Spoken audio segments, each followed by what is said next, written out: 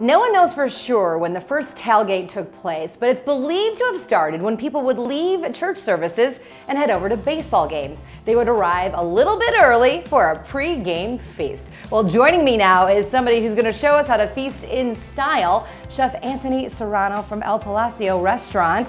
Thank you so much for helping us with our tailgate today. Now, we know that food is an essential part to any tailgate party.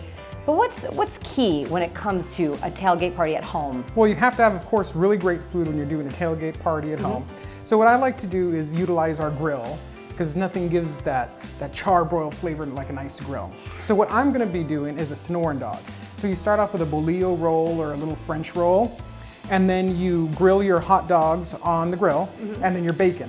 Some people like wrapping the bacon around the hot dog. I like to do them both separate so that you really get that caramelization on the hot dog. Yum. Then you toss it on top, and then we like tossing a little, yeah, you can help me? Sure. We toss a little bit of lettuce on there so we get that fresh crunch on there. Wow. I like using a little bit of cheddar cheese. Well, actually a lot of cheddar cheese because everything's better with cheese. Everything's better with cheese, you know that. And then a little bit of jalapeno or jalapenos, depending on your pronunciation.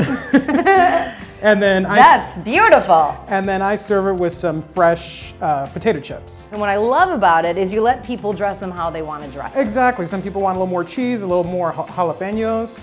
That way you can totally choose. You can put a little guacamole or avocado on top. Now, having a signature drink at your party, that's going to let everyone get excited for something, even give it a name, and you've got a drink for us here. I have micheladas. Most football games are Sunday mornings, so this is sort of a beer Bloody Mary. So we start off with some beer, then we put in a little bit of Clamato tomato juice. I like squeezing in a little bit of lime juice in there. Then we have some of this stuff, which is called Worcestershire. However you say it. And then I put a little bit of chili in there, a little bit of hot sauce.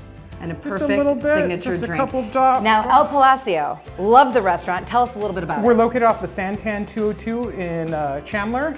And yeah, we've been in business 30 years. Authentic Sonoran-style Mexican food. And looks like we got a flag on the plate. We're almost out of time. All of this is on the menu? All of this is on the menu. Fantastic. Signature drink, signature dog. I love it. Thank you so much, Thank you. Chef.